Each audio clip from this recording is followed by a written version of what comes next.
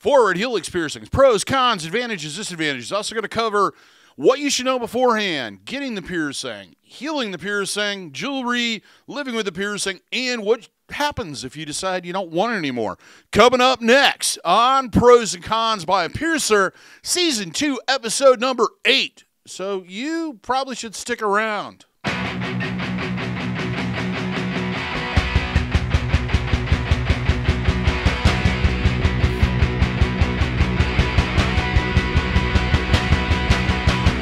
For those who are new to the channel, my name is DaVo. I'm a professional body piercer and have been since 1994. I own and operate the Axiom Body Piercing Studio located here in Des Moines, Iowa, inside the Skin Kitchen Tattoo.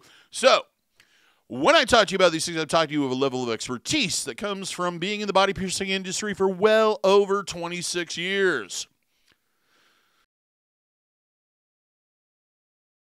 What are we going to talk about today? What we're going to talk about today is the forward helix piercing, also sometimes called the inner helix piercing. It is basically a piercing that goes through this flap part of the helix at the front of your ear where it connects to your face, done at a 90-degree angle, basically straight through, depending on the how that curves outward. As far as the history of this piercing, it's pretty much a modern invention. For the most part, there's not really a lot of information about this piercing as far as where it came from, who did it first, all that other stuff. And it kind of was just one of those piercings that was occasionally done. But then about 10 years ago or so, it suddenly became very popular, especially on the internet, and kind of launched this whole drive towards more unique ear piercings, or what is called in the industry earwork, and the trend that goes along with it. Now, what we're going to do is first off, we're going to go through the pros and the cons, starting with the pros, the advantages, things that we like about the piercings. Number one, this is a rare and unusual piercing. This is not a very common piercing. It is not a piercing you're going to see very often. It's more rare than some other ear piercings. That doesn't mean it's completely out there and crazy. It's usually pretty socially acceptable, has a low profile. It's not really overly noticeable, but it's not something you're going to see every single day. Number two, this piercing fits well into the anatomy. It looks like it belongs there. It looks like it's part of what should be there. It's one of those parts of the body that kind of cries out for a piercing there. And if it's done correctly, it will fit and look natural and enhance the area. Number three, it draws attention to the start of the face. Basically draws attention to your eyes. It looks very symmetrical. It fits in and can kind of add a little extra draw to that area. And like I said earlier, enhance it a little bit more. Number four, there's a lot of jewelry options with this one as far as ends, meaning there's everything from simple balls all the way up to very expensive, very elegant gem settings. You have a large variety to choose from. It has become a very popular piercing, and that style of jewelry is one of the things that drives it and most of the other ear piercings. So you can get a lot of different styles. Number five, it can be done in groupings, probably the most popular being the triple helix, or the triple forward helix, I should say. Usually, depending on your anatomy, and your anatomy is very important with this, it can be 1 or 2 or 3, sometimes even 4, depending on how large the area is and the shape of it, because it kind of lays flat when it's towards the bottom and then kind of curves outward. So when you get to the top, it really doesn't work well to pierce that area, or you have to use a different type of jewelry. The back tends to be more visible. So it really depends on your anatomy and what works with your body. Before we get on to the cons, if you haven't subscribed, please subscribe. Hit that notification bell so that you're notified every single time we post a video. Also, if you like the video, please give me a thumbs up, especially if you found it useful or helpful. With that out of the way, let's move on to the cons, the disadvantages, the things that we don't particularly care for about this particular piercing, and the disadvantages are things that ain't so great. Starting with number one, it is a difficult piercing to isolate. Because of its location on the front of the ear, it is hard to keep things away from it, and it is hard not to make contact with that piercing. From hair to makeup to sleeping to everything else. If you put your palm against your ear, it is one of those sections of the ear that's definitely going to make contact. So you really have to pretty much create the forbidden zone and, social distance it as much as possible during the healing process, especially, and sometimes even after the healing process, these can be sensitive to trauma. Number 2, this can be a difficult piercing to heal. It does have a tendency to swell a lot. It can be, hair is constantly, I already mentioned that. It's one of those spots where hair tends to collect and wrap around jewelry and etc. It really is a piercing that is going to take a commitment, especially if you do a grouping of them. They can be a little tricky to heal out, and sometimes one will heal out fine and the other ones won't. So you need to really be diligent and definitely committed to this piercing. It's not kind of a, yeah, it sounds like a good idea, I'll try it. It's more of a commitment than other piercings. Number 3, anatomy. I kind of talked a little bit about this already, but anatomy is very important with this piercing. That flap, if you kind of pay attention to it, it starts out pretty flat, almost inward, and then kind of rolls outward the further you get to the top. Also, there is the ridge that's underneath there that we pierce rooks through, and there's a technical term for it, but I can't remember it at this very moment, an anatomy term. That can get in the way of jewelry, so it kind of has to be spaced with that between it. Putting it against it, it can be kind of more difficult to heal, or the jewelry will stick straight out and not have any place to rest. So it's definitely a piercing where you really have to have the correct anatomy. It varies greatly from person to person. Not everybody's going to do well with this piercing. Number 4, probably the most popular of all cons, you can't sleep on it. Don't sleep on it during the healing process. Even after the piercing is healed, you may have issues sleeping in that area and putting a lot of pressure on that area. It is definitely a need to isolate it situation. And like I said, you need to keep things away from it. And the last one, number 5, wearing glasses or sunglasses. This can affect it, depending on the style of glasses that you wear in the location of the piercing. Having that added pressure can cause problems. And since we are in the middle of the COVID pandemic, also mask wearing can be an issue too. Now with that all out of the way, let's talk about things you should look for. Your piercer should be experienced, professional, informative, and make you feel at ease and comfortable. The piercer should give you some type of consultation that gives you a list of the risks involved, how it's going to be healed, and any other additional things that you should know to make an educated decision on whether or not this piercing is right for you. The piercer should evaluate your anatomy to see whether or not it's, if you're able to get the piercing. They should also usually, I would suggest, and I highly suggest, this piercing is initially done with a standard barbell or straight barbell or a labret stud. Personally, I like the labret studs because they take up less room in the back. The disc can be very small, and it should be probably the smallest available.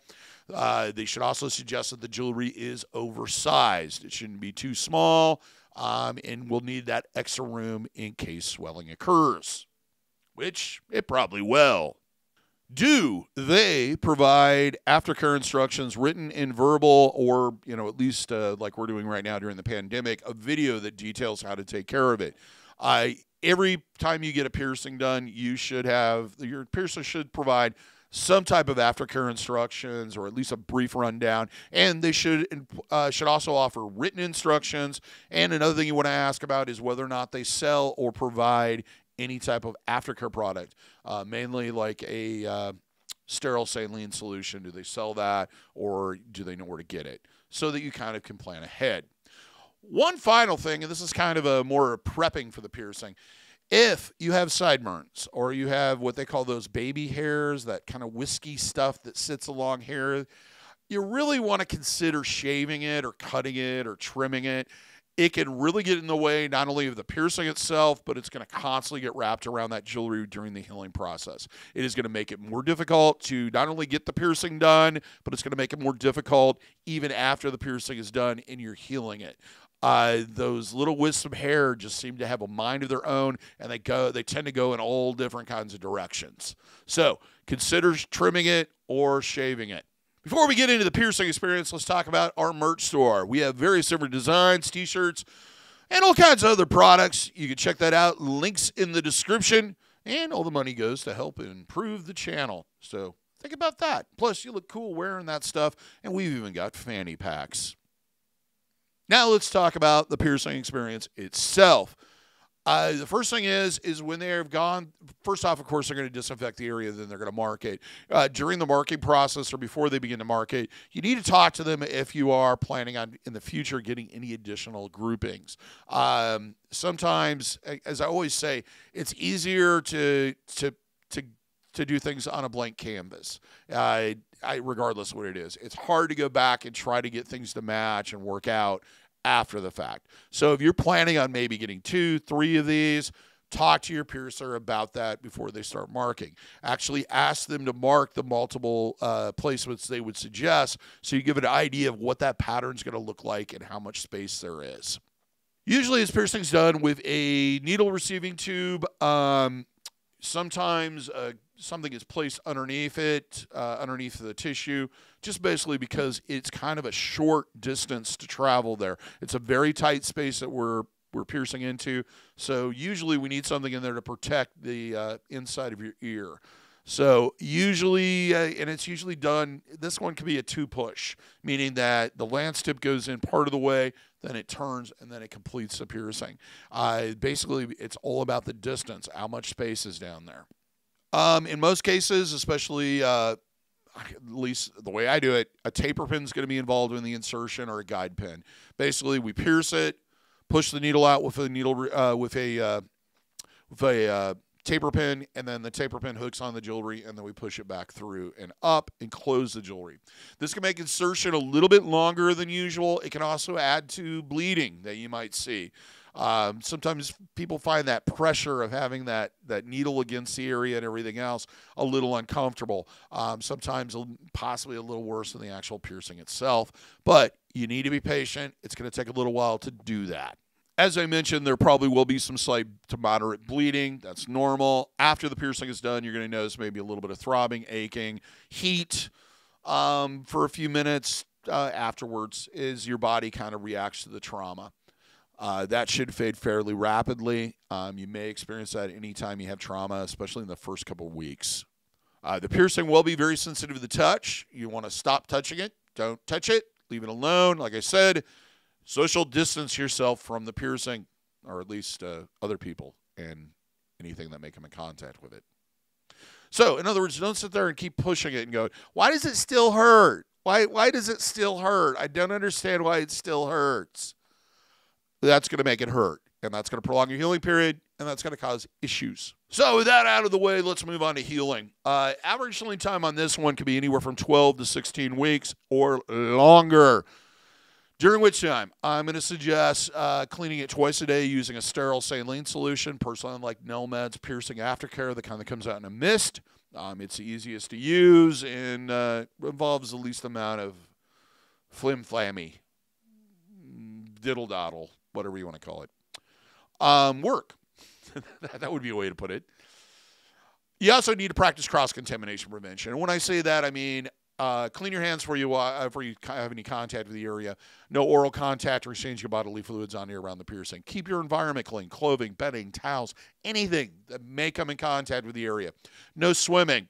That means no swimming. That doesn't mean, hey, can I put something over it and swim? No, no swimming. I don't care what water it is. That includes all natural waters in pools, in hot tubs.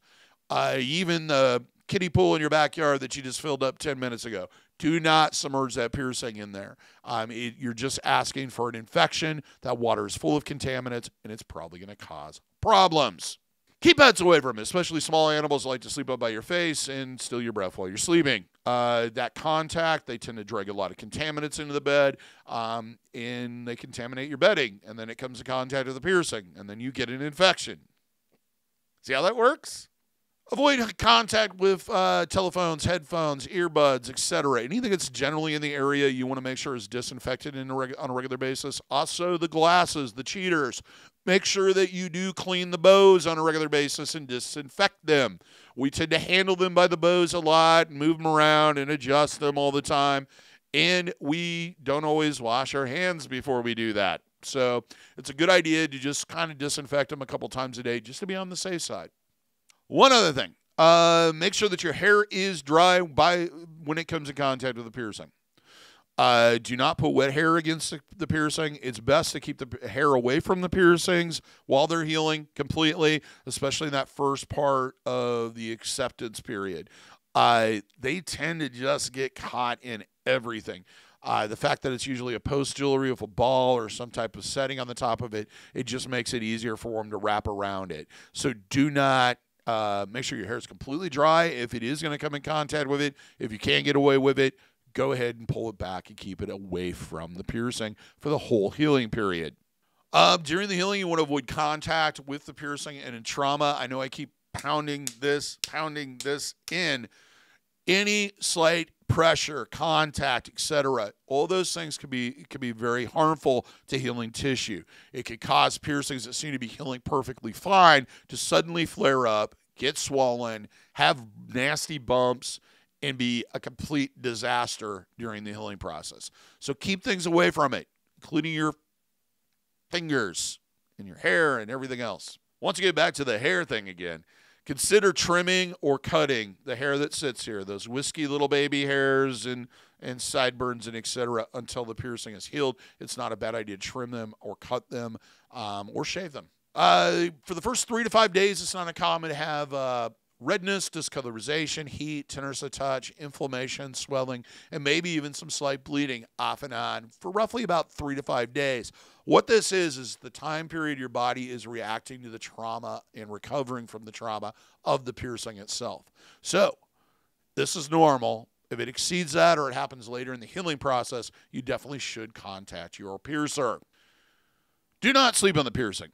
I can drive this home 30, 40 times. Do not do it. I don't care how good it feels. I don't know how bad it feels or it feels wonderful or it tickles.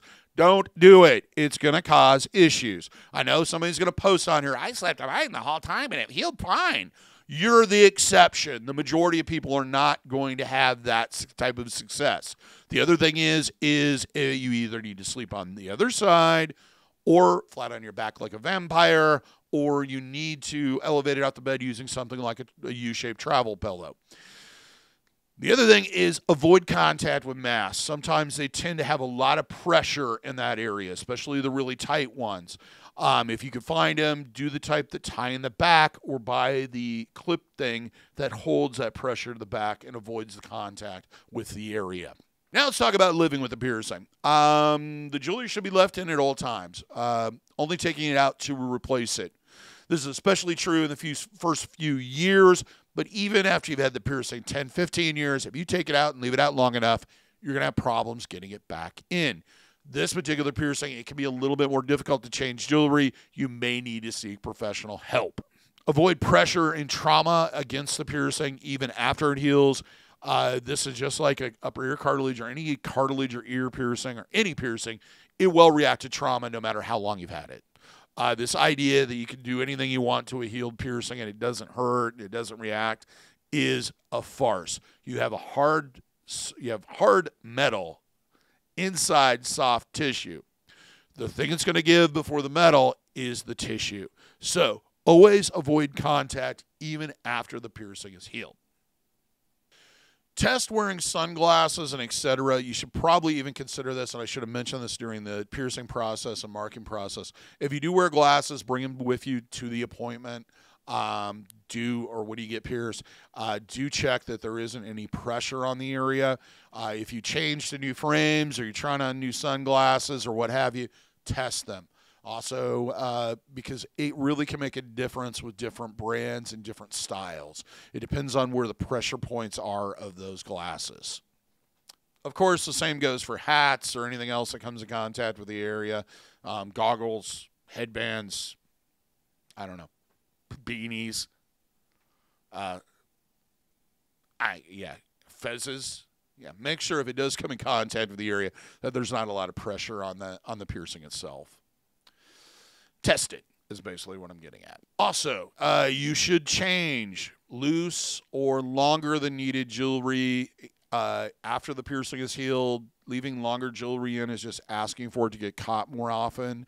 The other thing you should do is check the tightness of the balls on a regular basis. They can come unscrewed, and they usually will at the worst possible time and land in the most disgusting thing near you.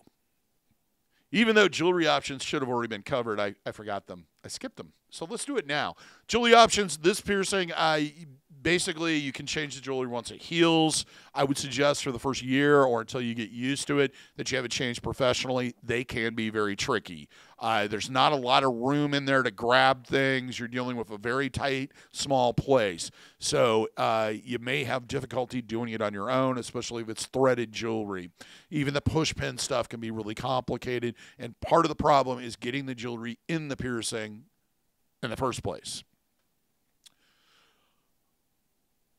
The jewelry should be snug, but it should be a little bit loose to allow for the widest part of that part of your anatomy. You should never have jewelry that puts pressure on the piercing or is too small. Your body's not going to shrink.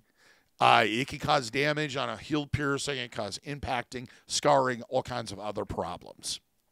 The other thing is labret or flat. That flat disc in the back has the lowest profile. Tends to be the easiest to fit into the area of all types of jewelry that are available. Barbells will work. They just take up a little bit more room, and it's if you have really small balls, or ends, it's really going to be very minimal. But keep that in mind. Discs tend to be a little bit thinner, so they fit better.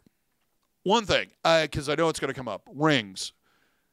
There's kind of a fashion right now to put really tiny rings in these. The problem is with rings is they don't sit right usually if they're wider. They need to be this really small anatomy or small diameter, like a 1/4 inch or smaller. They look okay, I guess. And if your helix is kind of outward and not right up against that ridge where the helix or where the rook is done, it might be okay. The thing is you really want to wait until the piercing is well seasoned, meaning that you've had it for a year or two to the point where it doesn't hurt anymore and doesn't have any issues. Changing the shape of that piercing from a straight line into a really sharp turn or curve could cause issues in a healed piercing.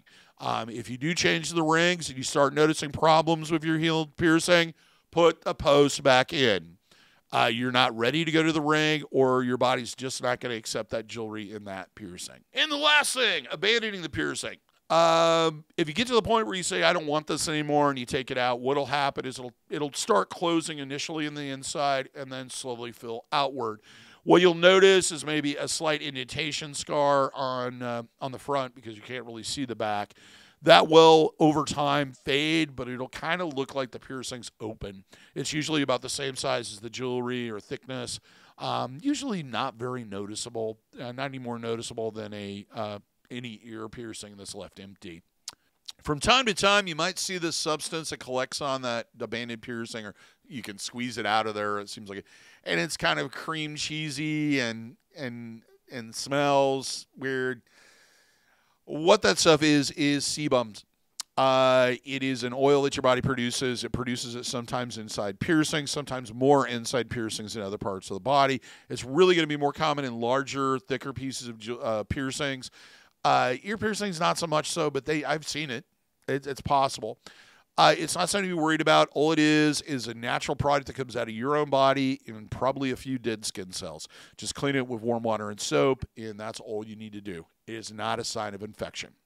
Well, that's all we have on piercings in the cons and all the other stuff to deal with a forward helix piercing. I hope by now you have enough information that you can make an educated decision on whether or not it's a piercing for you.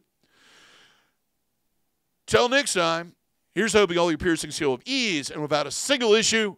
And if you're in the Des Moines, Iowa area, I hope to see you for your body piercing needs in the future. Have a good day, everybody. Thank you for watching. We'll see you in the next video.